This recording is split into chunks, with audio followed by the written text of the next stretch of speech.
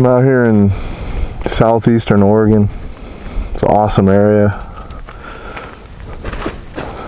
It's real green. The weather's perfect.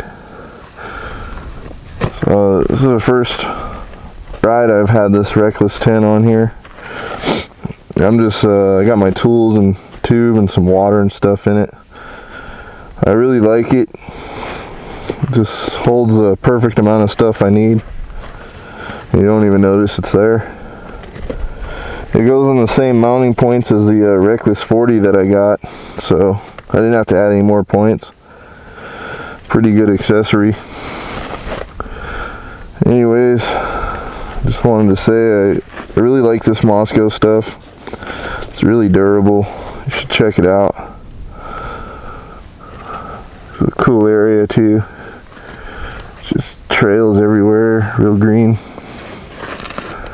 Thanks for watching.